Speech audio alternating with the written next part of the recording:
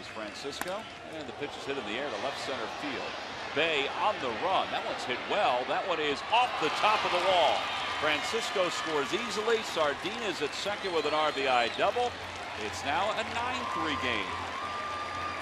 And that ball carried pretty well. And you want to know why there aren't many home runs hit here? Here's an example. That ball is just crushed by Sardinha and can't get out of here. And it hit, as Tom said, right up on the top of the wall, just below the orange line. Here, take a look at it. See, as high as you can go.